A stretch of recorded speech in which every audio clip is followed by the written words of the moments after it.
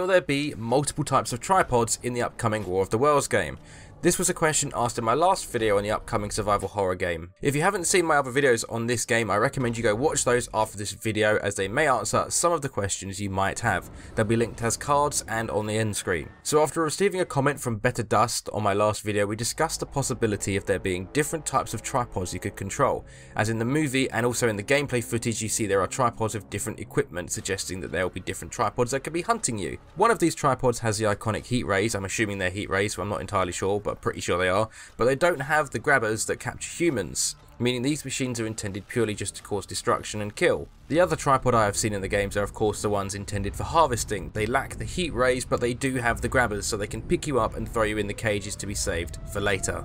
The third tripod that we notice is actually not in the game as far as I can see, but it is definitely in the movie, as shown in the scene where Robbie goes to watch the battle between the military and the invaders. You see 3 tripods rise over the hill, and the one in the centre has 4 spotlights instead of the usual 3 that all the other machines have, and it's also sporting both the heat rays and the grabbers for harvesting.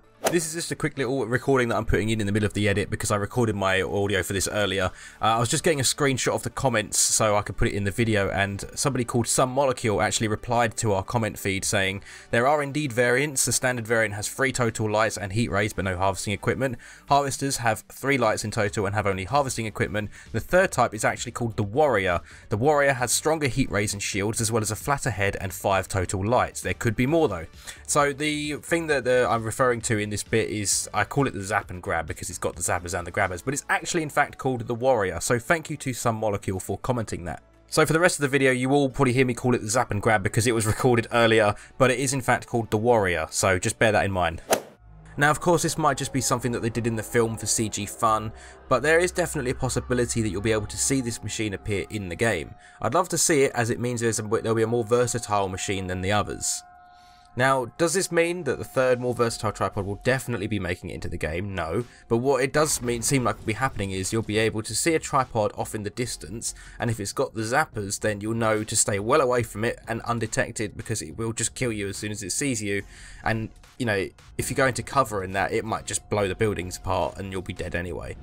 And if you see the one that has the grabbers, then you know even if it sees you, you will have an opportunity to get into cover of a building and to avoid getting caught.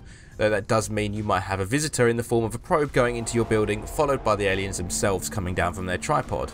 This does make me wonder though, whether the tripods will be able to communicate to one another, perhaps via the iconic horn sound to call over other tripods that could destroy the building that you're hiding in, as some may not be equipped to deal with it once you're inside. I think that would be really cool, as it shows the intelligence at work of the aliens. As you know, they are supposed to be pretty advanced, and they probably should have accounted for this sort of thing happening in their invasion plans. However, if the developer does decide to include the machines that can both zap and grab, that would mean that if you see one, you know that it's extremely dangerous and you should avoid it at all costs, because not only has it got the ability to capture you, should you prove to be tricky or out of reach for the grab, it could just be like, screw this guy and zap you instead. But what do you think? Do you think the zap and grab tripod will make it into the game, and should it? Would it make the game too challenging? I think personally they should be added, because, you know, it presents an extra threat and it makes the invaders even more terrifying. And the whole idea of this game is that it's an alien invasion where the aliens are way more advanced than us, so anything that should make the simple act of survival more difficult, I think it should be included. Now, to the matter of will it be added, that's just entirely down to the developer and if they have the time to add it and the reason or want to do it. I think he will add it, even if it's after the game's launch, just to add a bit more variety to the game. It wouldn't surprise me. I also wanted to quickly talk about multiplayer and what we know about it. So far, what's been confirmed is there will be 2 multiplayer modes. The first is called Multiplayer Survival. This mode throws the players into the survival game mode to work together or against each other to survive the invasion.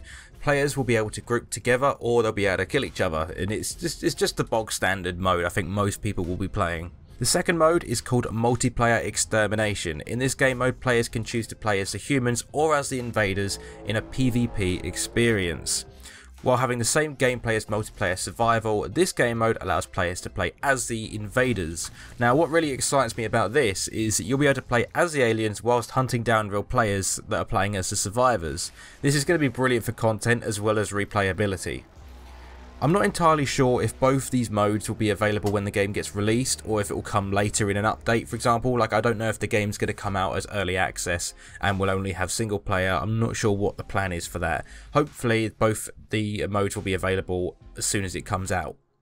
It definitely does seem though, like, I mean, it's been confirmed that both these modes will be making it into the game. It just depends on which point.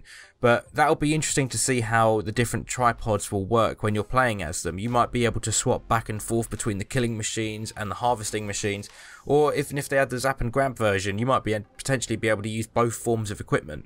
Only time will tell, as we'll likely have to wait for more gameplay to be released of the multiplayer. Anyways, this is everything I have for today's video. If you enjoyed it, I'd really appreciate it if you gave this video a like, and if you could subscribe to the channel with notifications turned on, so that way you never miss a new video. I also have a Discord server which is quite new. I've linked in the description if you want to go join that, and you'll also find links so that you can follow the development of this game yourself. Don't forget, if you want to watch more content on this game, then there'll be more videos that I have made on this game linked on the end cards in just a moment. Thank you very much for watching, and I will see you next time.